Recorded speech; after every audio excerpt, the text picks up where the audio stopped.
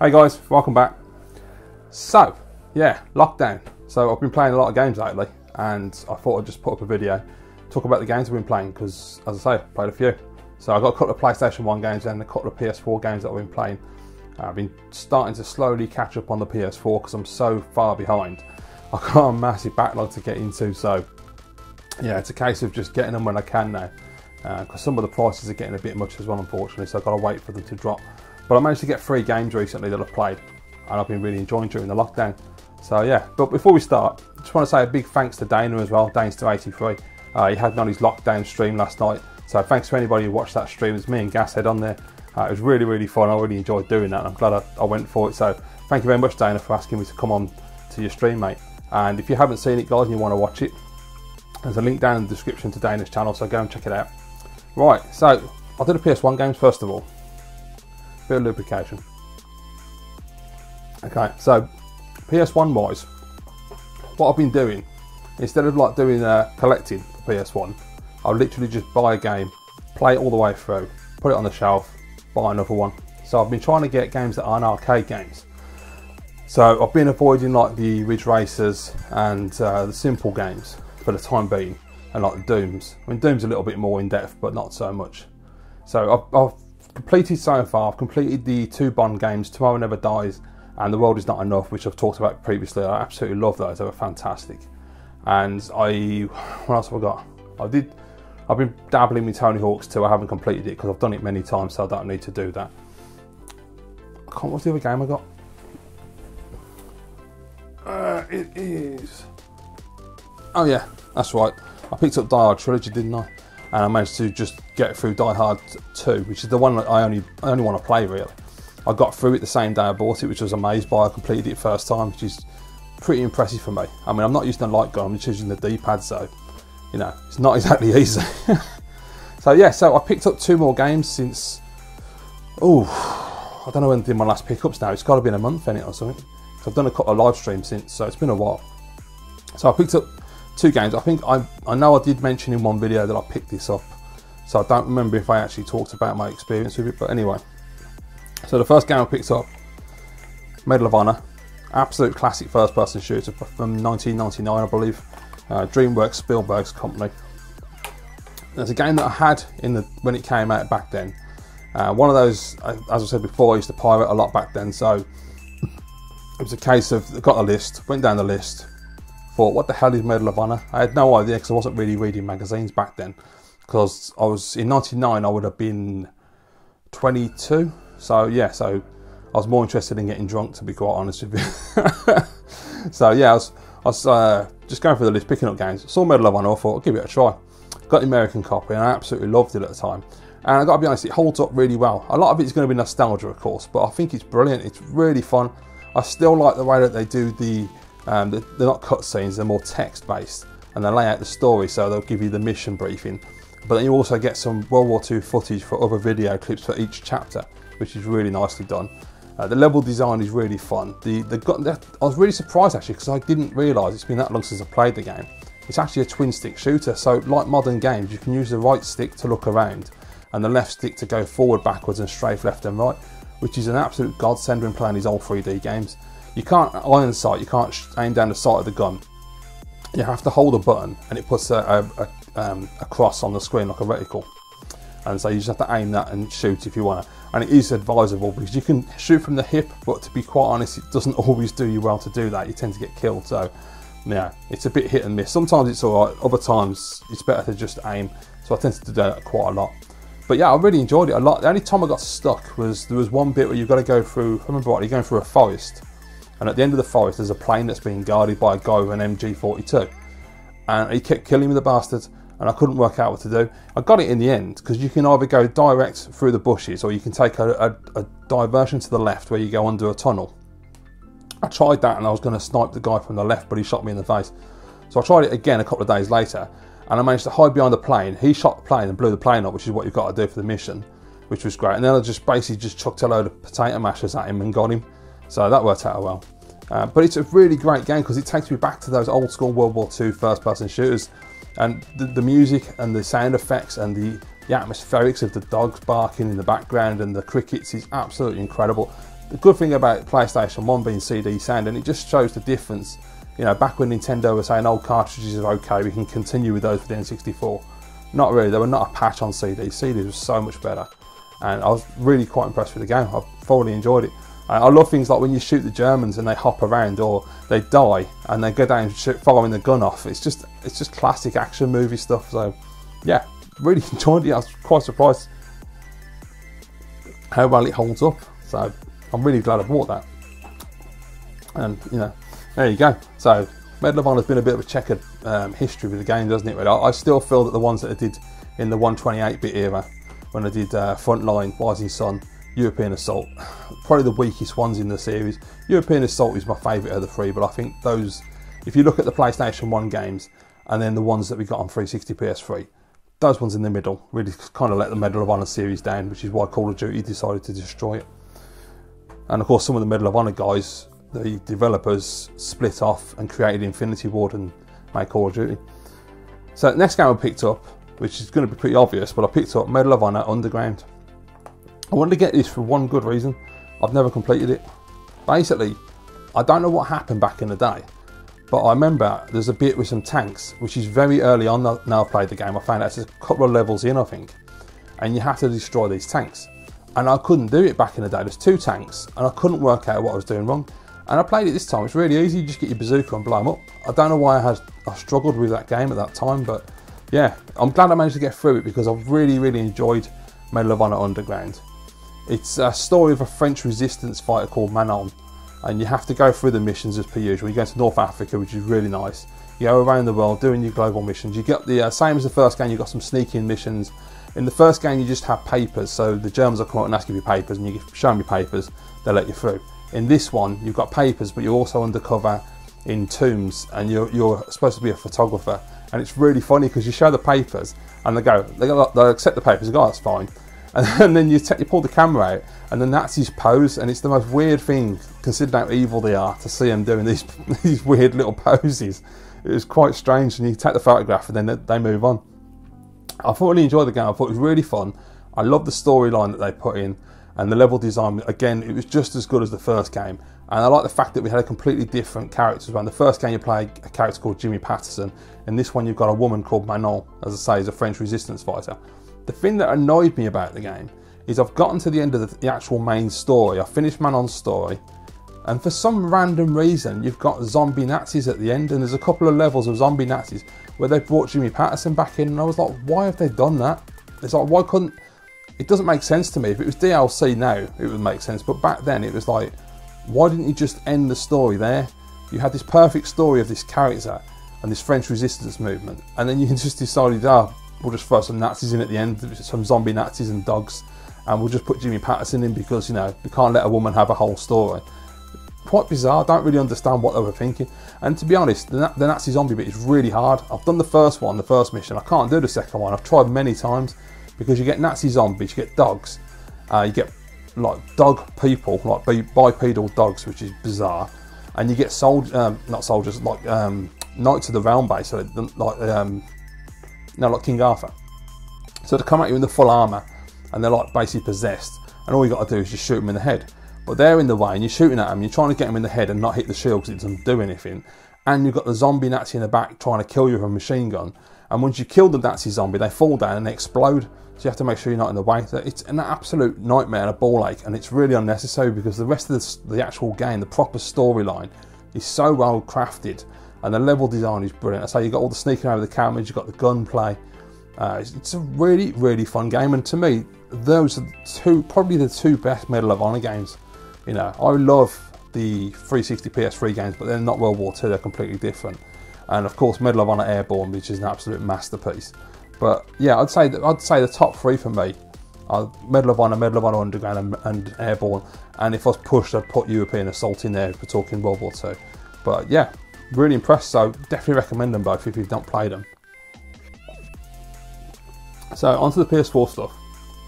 So I've got 3 games I've been playing. So as I say, I've got a lot to catch up on. There's like a list of games that I want to get, and then there's games I don't even know about yet. I've got to check and find out what's available because I'm so far behind on PS4. I've been playing a lot more retro stuff. So I wanted to start picking up the games now that it's starting to get a little cheaper towards the PS5 era, so I can actually play these games. I will say before I start though, I really want to play Days Gone, Detroit, and I want to play Call of Duty Modern Warfare. Now Detroit is about 15 to 18 quid. Days Gone's like 30 quid, which is a bit of a shame, but it'll come down. But Medal of Honor, Call of Duty on the brain, Call of Duty Modern Warfare is ridiculous. I've seen people asking 45, 50, 60. I even saw one dickhead asking for 150 for a sealed copy. I was like, mate, it's Call of Duty, there's shitloads of them. I don't know what's going on with that game, I don't know what it is. I saw one today, a used copy in mint condition, which was 35. But God, so much money just for that game. I mean, it's only going to, I assume it will only be like a 6 to 8 hour campaign. And I know I'm going to enjoy it. And I don't do multiplayer, I only play campaign. So I'm not paying big money for a game like that. I'd rather wait. But it's just frustrating because that's the one I wanted to play next. I was really looking forward to playing that because it looks so good. But hey. Anyway, I have played some great games. So first one I played, I'm way behind the curve on this. I think it came out in 2018. And it's Spider-Man from Insomniac.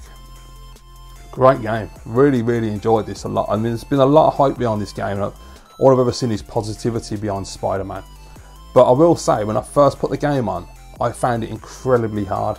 I was trying, I mean, I'm a pretty experienced gamer. I've been gaming for over 30 years. And, you know, I've gone through the generations and I've learned. Now, I've never been an absolutely amazing gamer. I usually play games on the middle setting, like where it starts, the default. I don't generally play games on the harder settings because I don't see the need to do that for me. I'm not about setting myself challenges. I want to enjoy the story and play through the game. You know, the only time I've ever done that really was like Medal of Honor Airborne. I put the difficulty up to max because it made the game more playable. And the Uncharted games, I've completed those on the hardest setting. And 1 and 2, I got right to the, I got about halfway through the first one and right to the end of the second one on crushing difficulty, which is really hard, and about halfway through number 3. It's very hard to do that. So normally I just play on the default center setting. Spider-Man kicked my ass. I was trying to do the fights at the beginning. I just kept dying over and over and over and over and over. And I thought, this is ridiculous. How am I supposed to play this bloody game? I just can't even get through a simple fight with like 4 guys. So I had to knock the difficulty down. And I knocked it down to Amazing Spider-Man, which I think is like the lowest difficulty. Which I thought, oh, I don't know if this is going to be a good idea, because then the AI will be really dumb. They won't put up a fight and it'll be boring.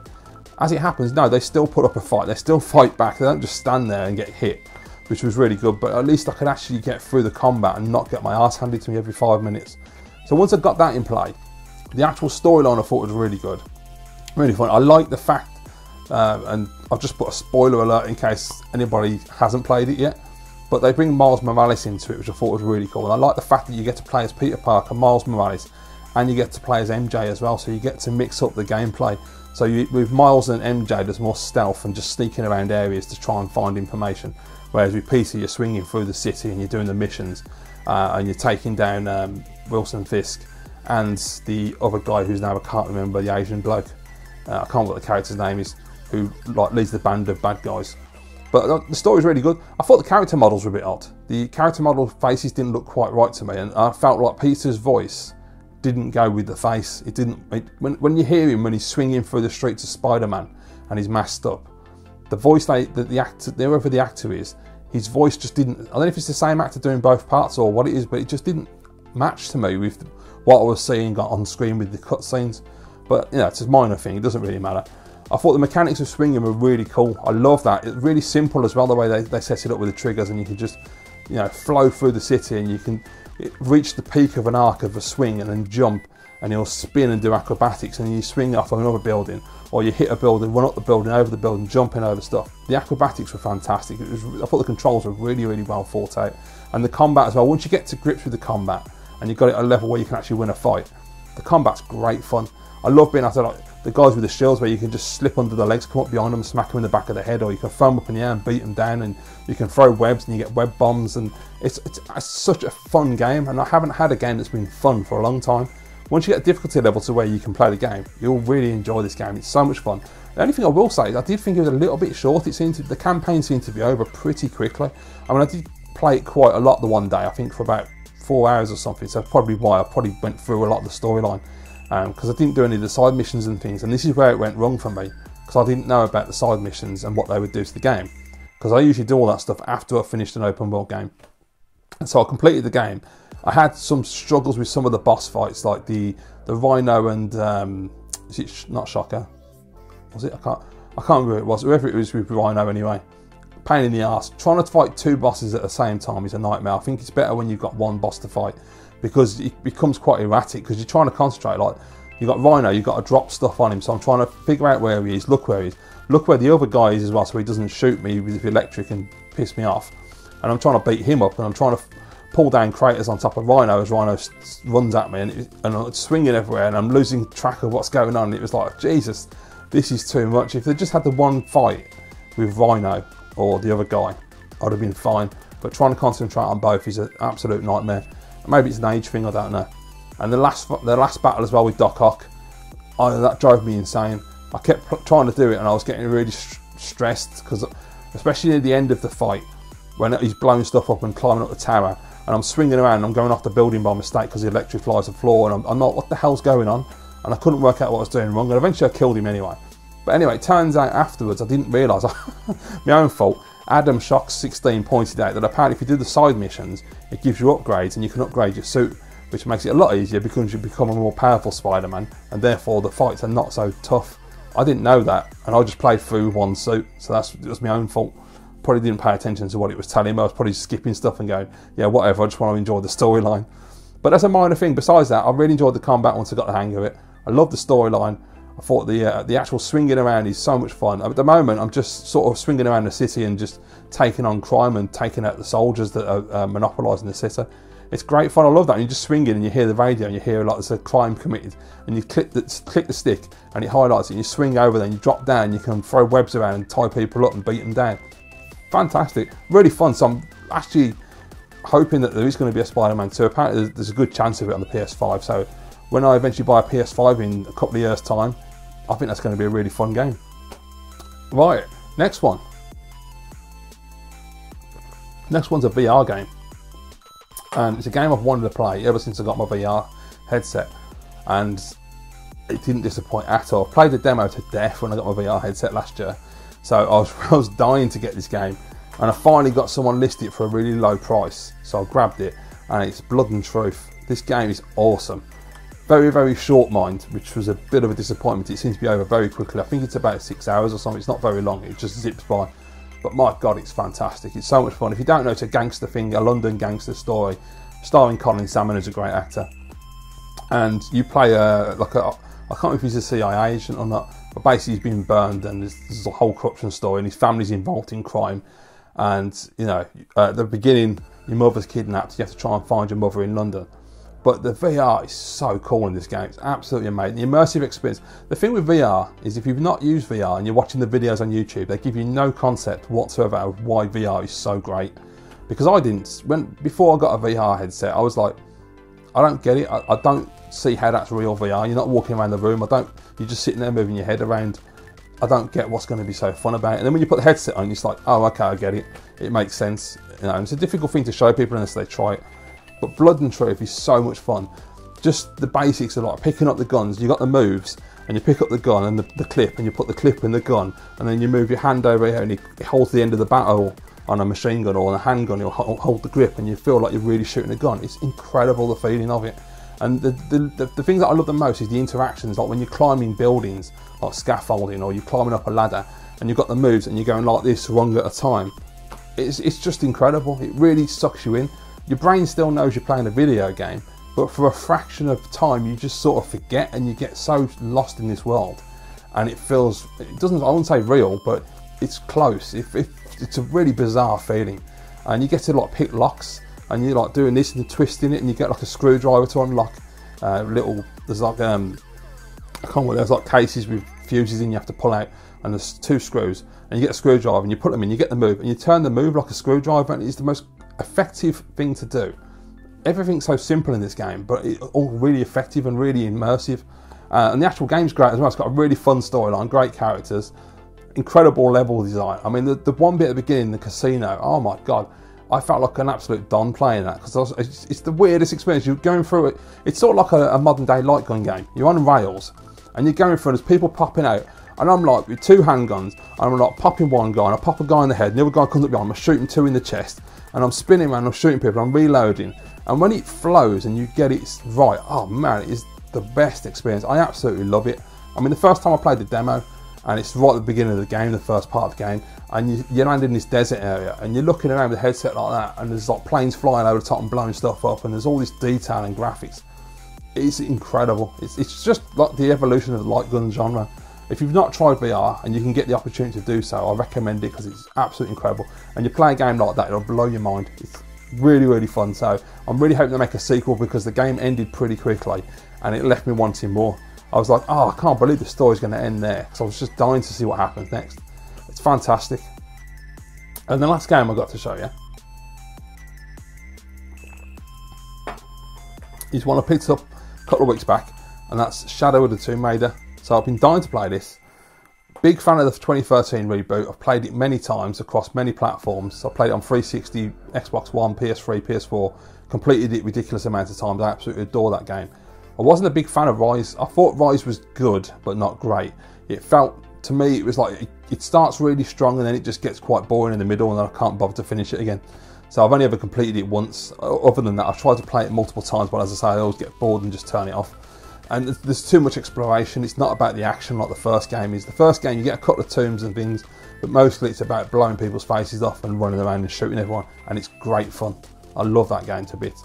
But Rise just doesn't do it for me. I will try and play it again at some point. I need to pick up the 2013 game and Rise. I've got it on PS3, but you know, I want the proper version, the definitive edition. So I wanted to try Shadow to see what it's like because I was hearing conflicting things about whether it was any good. And I've been interested obviously since it came out because I'm a fan of the series. I thought it was decent, it was good. Graphically it's gorgeous, absolutely beautiful world. It's definitely closer to the first game than the second game, but again, unfortunately, when you're playing the game you find out there's hardly any action in it, so then it starts to lean more towards Rise. And it really is heavy on the puzzles and the exploration, and you literally get like a couple of minutes of gunplay. There's hardly, it's the bizarrest thing, because I thought I was going to be shooting people all over the place, because when I started the game it felt like the first game and I thought, oh, this is going to be great, I'm going to be running and gunning and I'm going to have fun, I'm going to be crawling across the floor and hiding behind walls. No, not at all. And you know, most of the time you interact with the enemies, they want it to stealth kill, which drove me nuts because it made no bloody sense. There was one area quite far into the game, there's a load of guys in a field and it's like you've got to stealth kill them all like Rambo with your knife. And I'm like, hold on, if there's 5 guys, they've all got machine guns, I slit the first bloke's throat, he drops his machine gun, I pick his machine gun up and I shoot the rest of them. But no, the machine gun disappears, because that had happened in real life, and yet you're forced to try and kill them all. And I was like, this is bullshit. So, you know, in the end, so I just deffed it, I just pulled my gun out, and I had a gun anyway, so I just shot them all. I thought, I'm not being forced to stealth kill this, like, it's bullshit, there's no need to do it. You know, it's completely pointless. So I hate being forced to stealth. I hate that with modern games in general.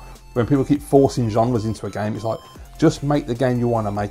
Don't feel that you have to have a stealth section, you have to have a puzzle section, you have to have this, you have to have that. It's like, no, just make a game that you want to make in one genre, because it drives me bloody nuts. I hate being forced to stealth. I'm crap at stealth anyway. It's the one thing that does my nutting the most in games. But you know, Uncharted, they put stealth in it, and it was done the right way because it's very simple and there's not a lot of it, and you can get through it quite easily, so it doesn't irritate you. But this irritated me. Besides that, I thought the storyline was okay, not a patch on the first. The characters aren't as interesting as the first game. You still got Jonah, which is cool. But yeah, it was just it was an alright game. It was good, it was fun, I got through it. It's beautiful to look at, but quite frankly, if you're going to play a Tomb Raider game, a modern Tomb Raider, and you're like me and you're not asked about puzzling and bloody exploration and all these cobblers, you just want to shoot some people, play the first one. The 2013 game is so superior to these other two. You know, I mean, this game, Shadow, I don't know how many puzzles they did at the beginning, but it seemed like at the beginning of the game, every 5 minutes, they give me a new puzzle to solve, and I am not someone who can do puzzles. My brain does not like puzzles, and I get really stressed quickly when I can't work it out. And it's usually something not that difficult, but I get stressed out because I can't work it out. And then when I do work it out, I'm like, oh, is that it? So yeah, I don't like it at all. I'd rather they just made a standard Tomb Raider 2013 style, full on action, decent story, reasonable characters, because the characters weren't that bad in the first game actually. I mean, there's a couple of cliches and stereotypes, but you know, other than that, the actual storyline was quite good actually. I thought it was quite fun with the triangle and the, you know, doing the documentary and all of that. It was good, and it was a lot of fun playing through the game. I've played it multiple times. I will not be playing Shadow of the Tomb Raider multiple times, and I'll probably, when I get it, I'll try Rise one more time and that'll be it. But the first game, I'll just keep playing that for years because it's so much fun. But I'm glad I played it. I'm glad I tried it because I needed to experience it with myself just to find out if I liked it or not. So I don't know what I'm going to do next. I'm going to have a look later on and see what games we've had. Weirdly, I wanted to get Knack 2 because I've got Knack and I'm a big fan of the Knack games.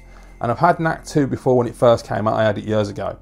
I never managed to finish it. I got stuck quite far into the game, unfortunately. I couldn't work out what to do. So I wanted to get it back, and it just seems like it's really hard to get now. There's hardly any copies around. I don't know what's going on.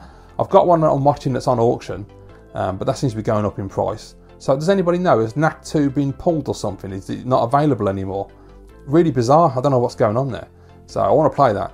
I might get Detroit because Detroit's the cheapest at the moment, but I'm tempted to get Days Gone because I really want to try that. And the other day I watched Champion 2D Rob doing his video, his PS4 video, and he was saying how much he likes Days Gone, and apparently they fixed a lot of the bugs in the game. There's still a couple, but it's not as bad as it used to be.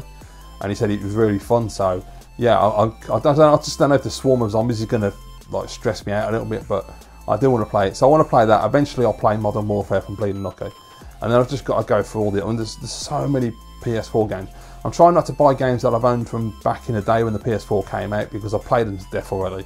I want to have new experiences, which is why I picked those 3 up. And there's also VR games I want to buy and all. So I think it's Battlezone or something, the tank game. The demo of that is so cool, so I really want to play that full game. So there you go, guys, that's the latest anyway. I just thought I'd let you know. I'm doing alright in the lockdown, everything's going cool. Please check out the stream I did with Gashead over on Danester's channel last night. That was really fun. Description link down below. And yeah, besides that, just wanted to talk about the games I've been playing really. So if I get any more games, I'll do another video and talk about those as well. Just hope you're all staying safe really. I hope you're all coping okay in this situation that we're in at the moment. It's not the best, is it really? But you know, it could be worse, I suppose. But as long as you're all staying safe and you're all happy and you're having fun, and you know, I think the best thing for us lot is we're getting to play our games. We're getting through our backlogs now. We're not just, you know, having loads of games that we haven't got around to. So it's good fun. All right, guys, thank you very much for watching. I really appreciate it as always, and I will see you in the next one.